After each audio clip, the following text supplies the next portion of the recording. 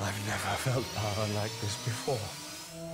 Superhero movies and comics like X-Men and Spider-Man have captured the fantasy of being superhuman. Many cultures throughout history believe that certain people possess special powers or abilities that transform them into superior beings. Shifting our focus to the present day, many people strive for exceptional performance. Some go as far as taking performance-enhancing drugs, engaging in obsessive behaviour, or simply attempting to improve upon their natural abilities through focused practice. In the world of sports, some athletes have been able to push the limits of what is possible with superhuman levels of athleticism and speed. All human beings are 99.9% identical in their genetic makeup.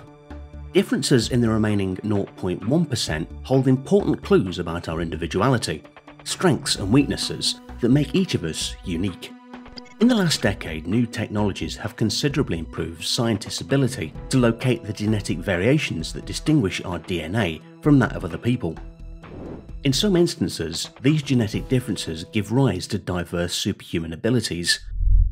There is growing interest in identifying genes associated with special abilities, many of which seem to be inherited. Dr. George Church is a Harvard professor and geneticist who is putting together a list of genetic mutations and alteration possibilities that could lead to superhuman abilities. We have some examples. Myostatin gene, there's LRP5 alleles, which can make your bones much, much stronger than everybody else on the planet. So rather osteoporosis is kind of the other end of the spectrum. And they're so strong that they can have issues with surgery.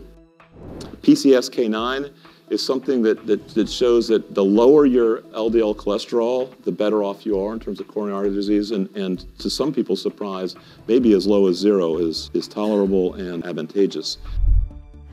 As a society, we are attracted to the idea of having extraordinary abilities.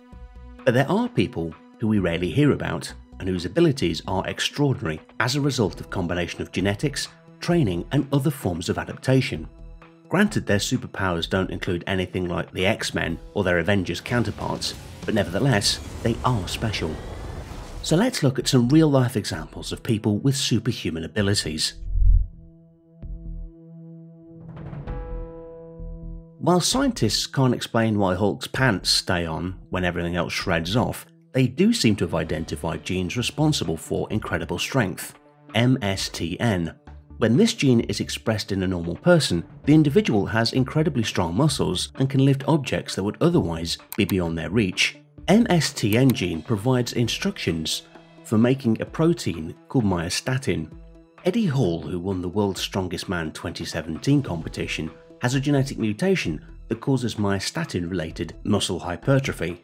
This condition certainly contributed to his large muscle mass. People from the Bajo tribe, often referred to as sea nomads, can hold their breath underwater for as long as 13 minutes at depths of around 200 feet.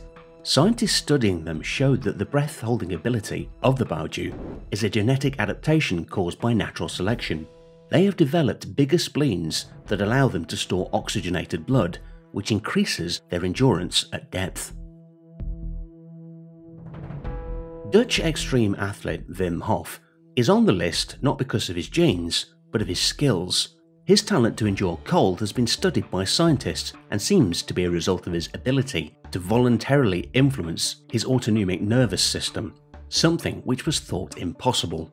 He got the nickname the Iceman by breaking a number of records related to cold exposure, including climbing Mount Kilimanjaro in shorts, running a half marathon above the Arctic Circle barefoot, and standing in a container while covered with ice cubes for almost 2 hours. He is able to increase the release of chemicals in the brain called endocannabinoids, which create a sensation of euphoria to help numb the pain of the cold. According to him, over time, we as humans have developed a different attitude towards nature, and we've forgotten about our inner power.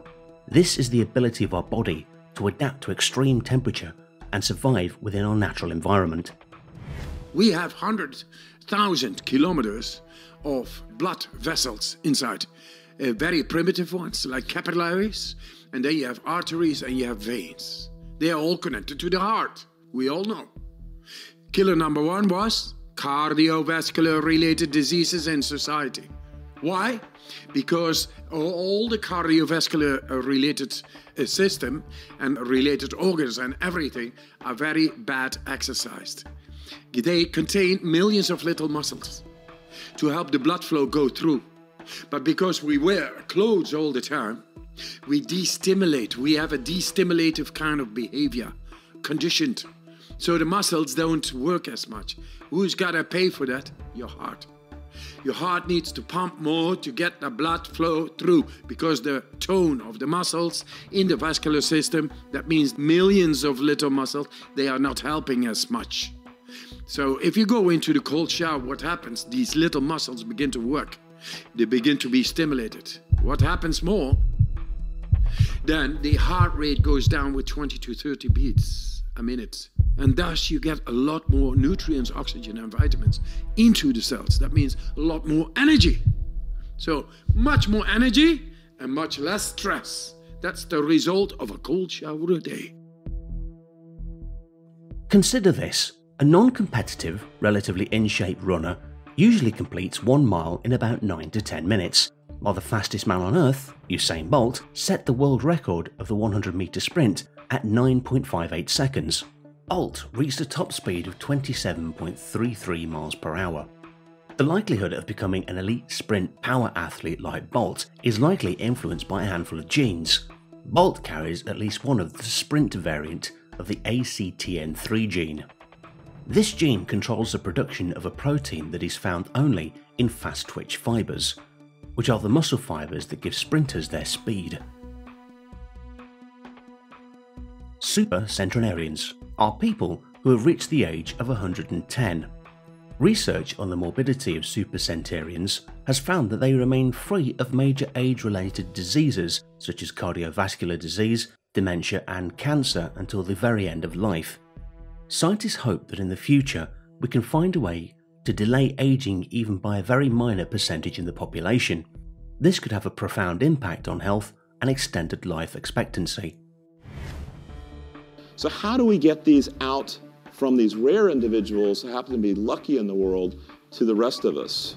And a huge change, CRISPR-Cas9 and other things that we and others have worked on that enable us to engineer our genome. So our genes are no longer our destiny, they never were, but now you can not only change your environment, you can change your genetics.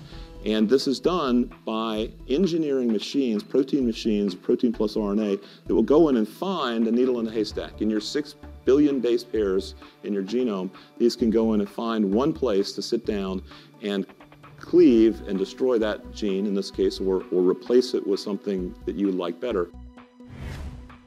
It has been argued that human evolution has accelerated since the development of agriculture 10,000 years ago and civilization some 5,000 years ago.